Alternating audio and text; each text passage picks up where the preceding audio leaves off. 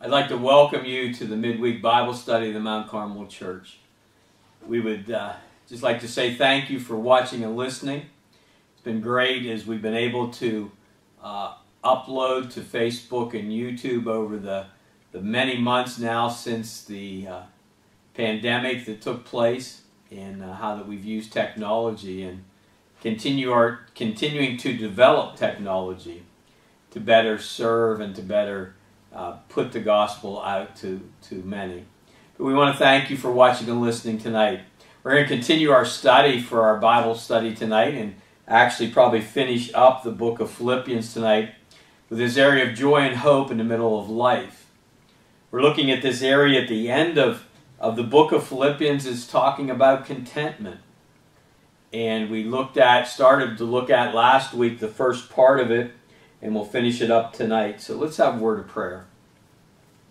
Dear Heavenly Father, we come to you tonight. We thank and praise you for this day. We thank and praise you for the many blessings that are bestowed upon us, Lord, many blessings that we have in our lives. We ask for continued guidance in our lives, in all that we do and all that we say. And Lord, as we come to you tonight, we just think of many that are dealing with health issues, many that may be struggling with different things going on in their lives. We pray, Lord, that as a church, as Christians, as the body of believers, that we would be praying for those that we know are just struggling. And Lord, we just want to praise you that you know each and every situation out there. But help us as Christians to be prayer warriors for each other. We also thank you for all that you do for us, and Lord, how that you sent your Son to die on a cross for each and every one of us, Lord, and how that we can praise you for that. And Lord, we also want to lift up the unsaved, Lord, that do not know you. There's not a more important decision in their life that they will ever make other than whether they know you or have rejected you. And Lord, we just pray for that. We pray as Christians that we would be looking and thinking about our families, thinking about those loved ones around us that does not know you, because we're not assured of tomorrow. We don't know what the next hour may bring in our lives, but you do. And dear Lord, help us to be prepared for that time when you return. And dear Lord, how we can be prepared is by knowing you and having faith and trust in you and knowing you as our personal Savior. We thank you for being a gracious and merciful God.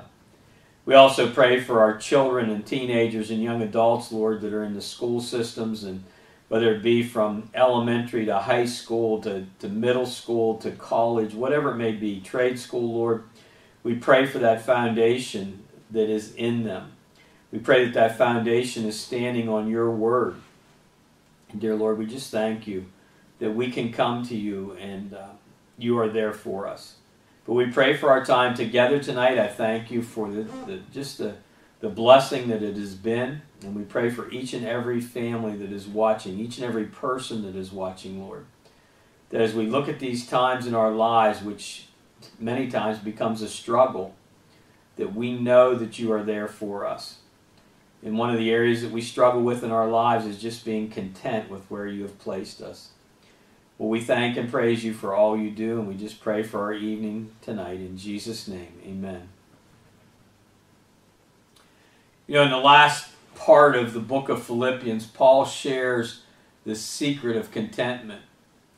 And just a little bit of review that we looked at last week.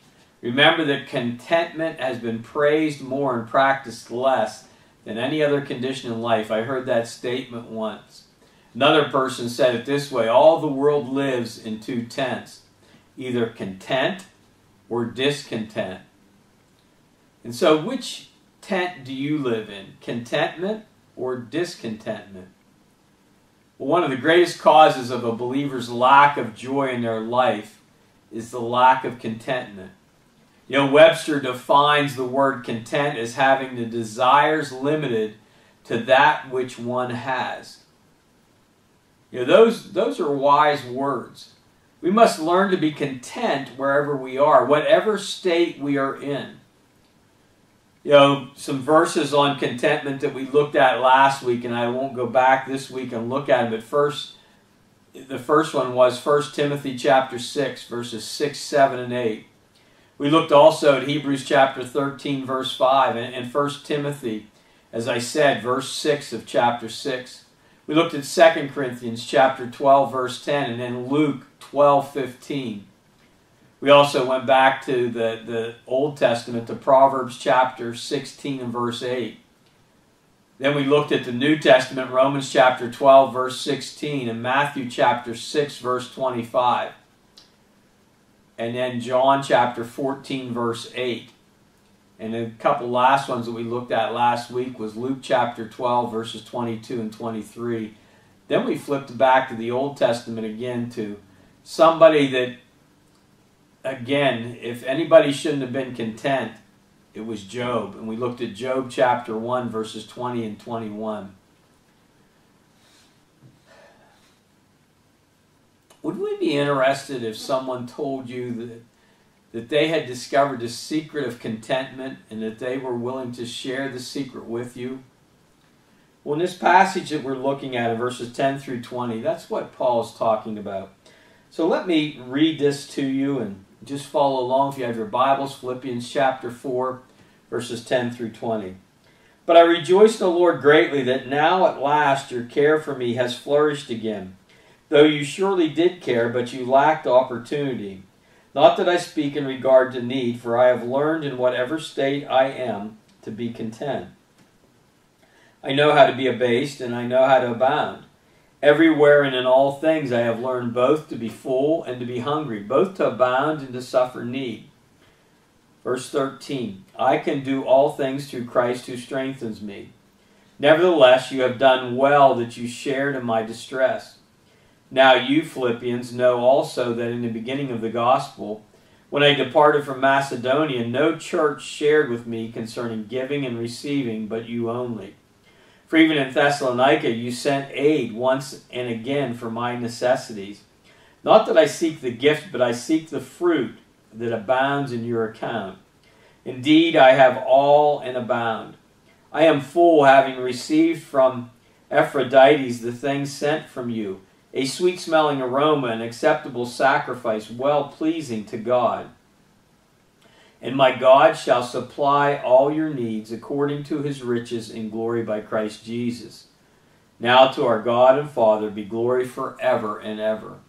As we come to the end of our study of Paul's letter to the Philippians, we notice this declaration that he had discovered the secret of being content. And he was willing to share that secret with the Philippians and with us.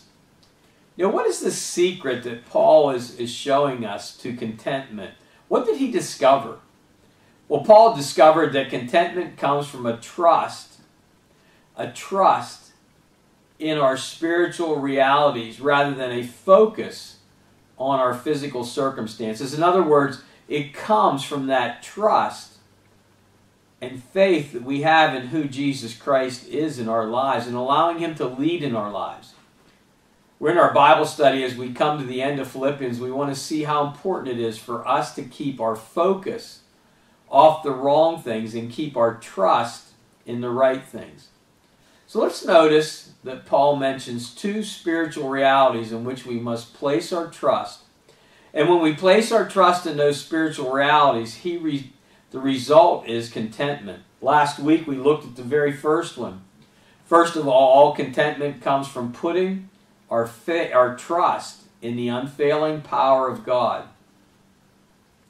In verses 10 through 13 we see that, ending with that verse that many people memorize, I can do all things through Christ who strengthens me. But if you go back to verse 10, but I rejoice in the Lord greatly that now at last your care for me has flourished again, though you surely did care, but you lack opportunity. Not that I speak in regard to need, for I have learned in whatever state I am to be content. I know how to be abased, and I know how to abound. Everywhere and in all things I have learned both to be full and to be hungry, both to abound and to suffer need. Paul's life and ministry showed that very things he wanted the Philippians to learn. You know, Paul pointed to his own experiences and the things that he learned from the experiences. You know, we don't have time to go back and look at that list, but there is many things that Paul went through. You know, what Paul discovered is that contentment is something that has to be learned. It's not something that comes naturally or automatically in our lives. Paul had learned where true contentment is found. You know, the problem that most of us have is that we keep looking for contentment in all the wrong places. The devil and the world teach us that contentment comes from the people you know. If we could just be with the right people and could just be part of the right social circles, then we would be content, right? And we are led to believe that contentment comes from the positions you hold. If we could just have the right job or hold a high position, then we would be content, right? Or possibly the biggest lie of all is contentment comes from the possessions that we have. If we just had enough money or just got to drive the nicest cars or live in an expensive house somewhere, then we would be content, right? Well, Paul had learned something far different from that. He had learned to be content regardless of who he was with or what position he held or what position he had. You know, Paul reported that there were times in his life and ministry when he had more than enough, and that there were other times when he was in need and went hungry.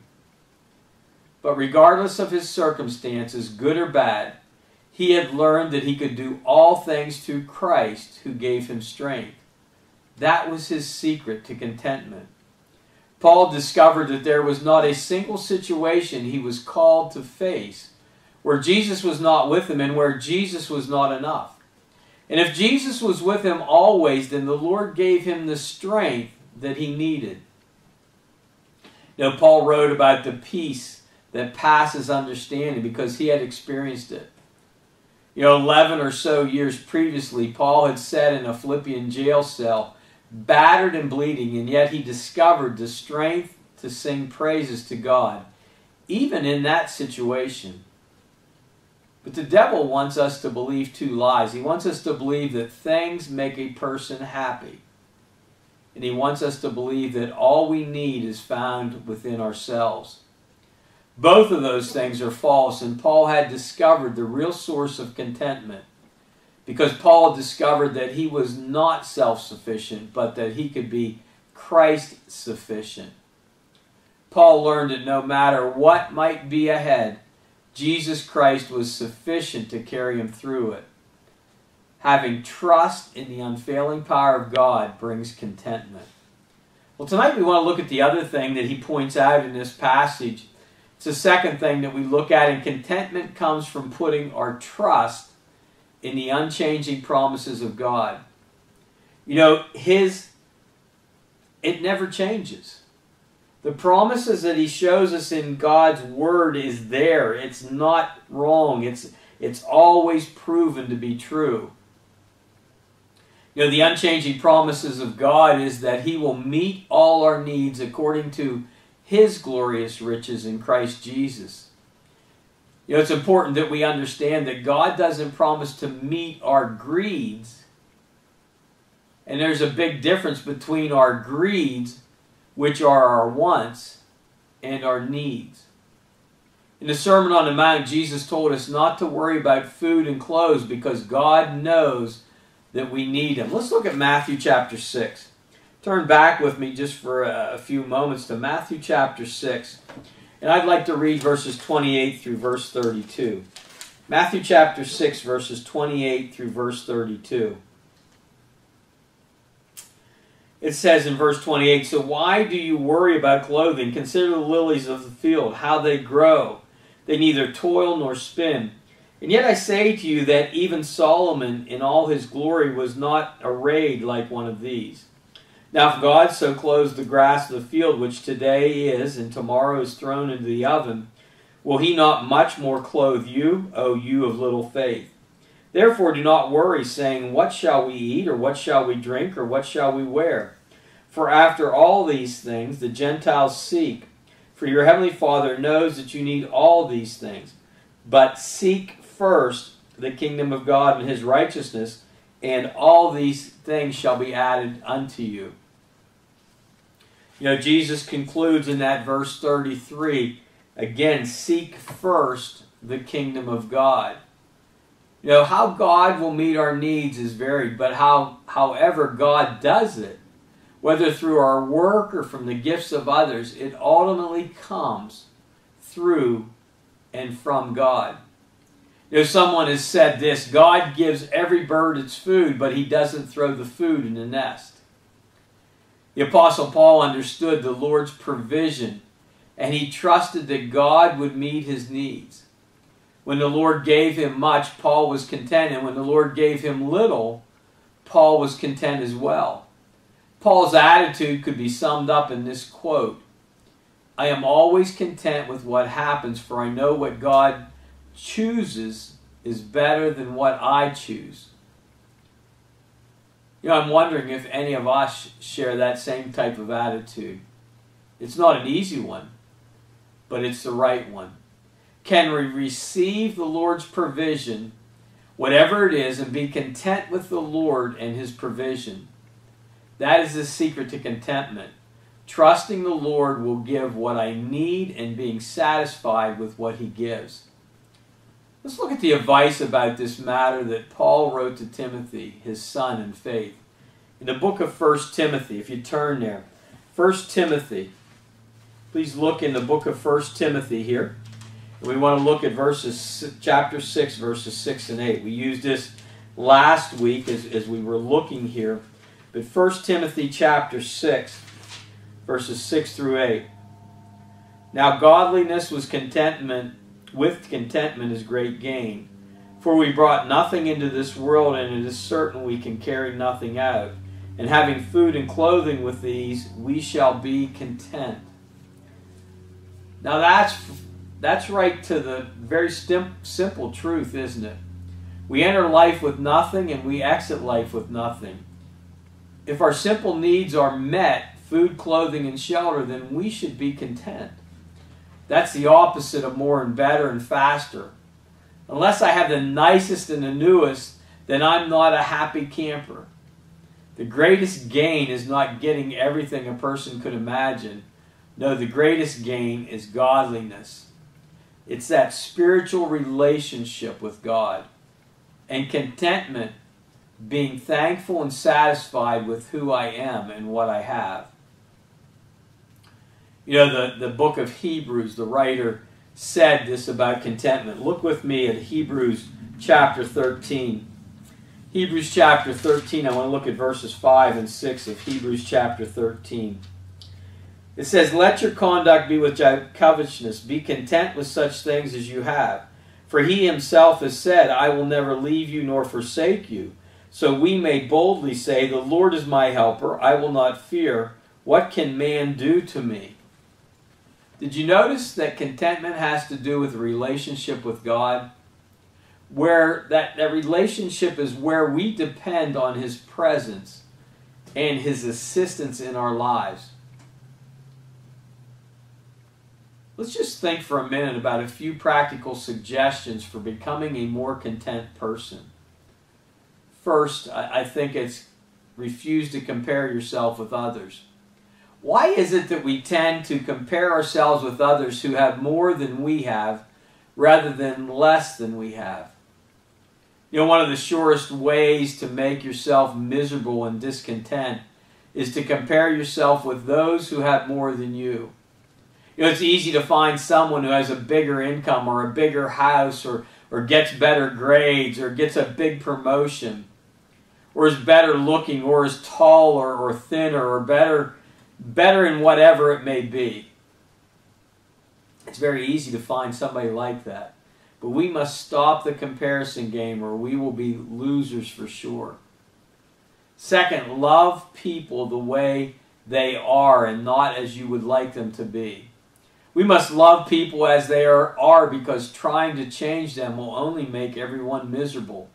And the only way any of us are going to change and grow is if we are loved, accepted, and appreciated, even in our imperfect state. Because we will not be reaching a perfect state in this world.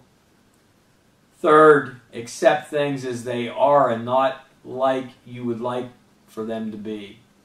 You know, there are many things that we can't change, and we have to learn to accept them. Wishing that something was different and refusing to be at peace with the way things are only makes us discontent.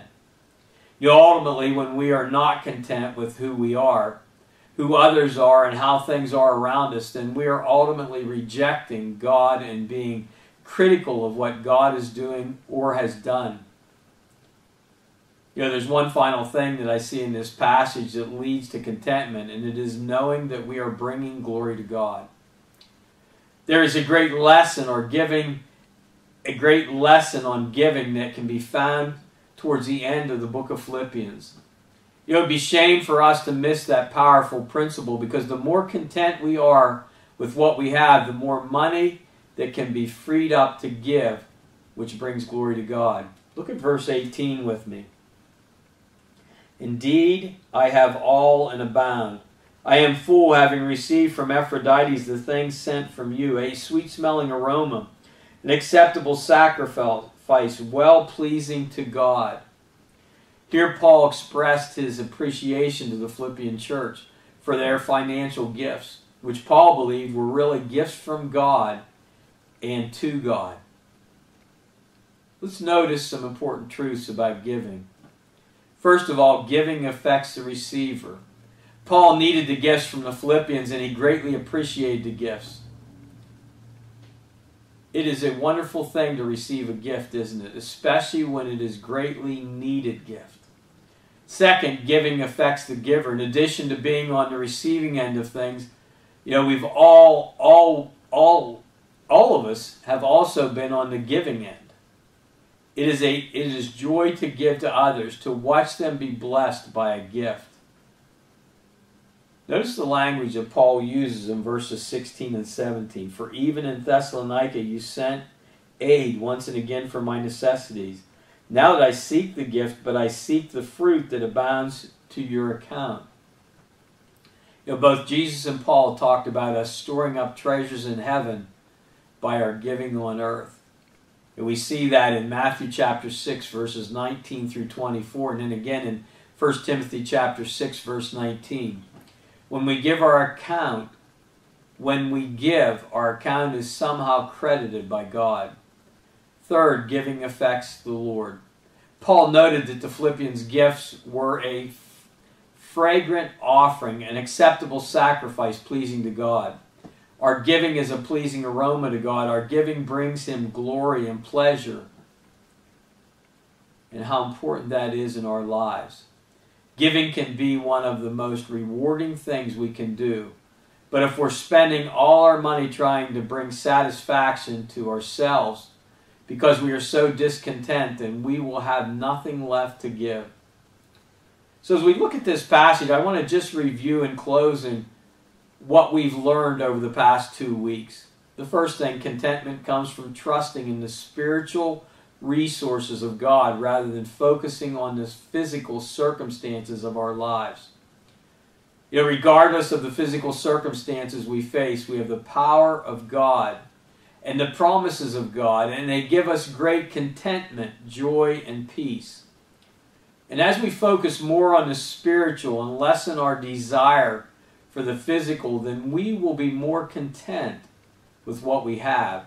And we will have more to share and to give, which will lead to even more contentment, more satisfaction and joy for the journey.